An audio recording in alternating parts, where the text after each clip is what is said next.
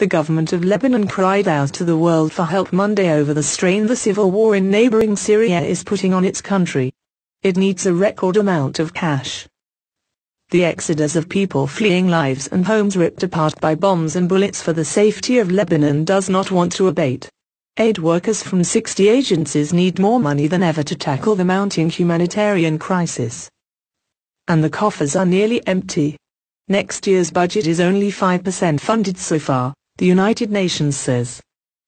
The government in Beirut made an official plea for donations to help cover the $1.89 billion the UN thinks is needed. It reflects the growing multitude of refugees throughout the region and burgeoning budgets needed to find their care.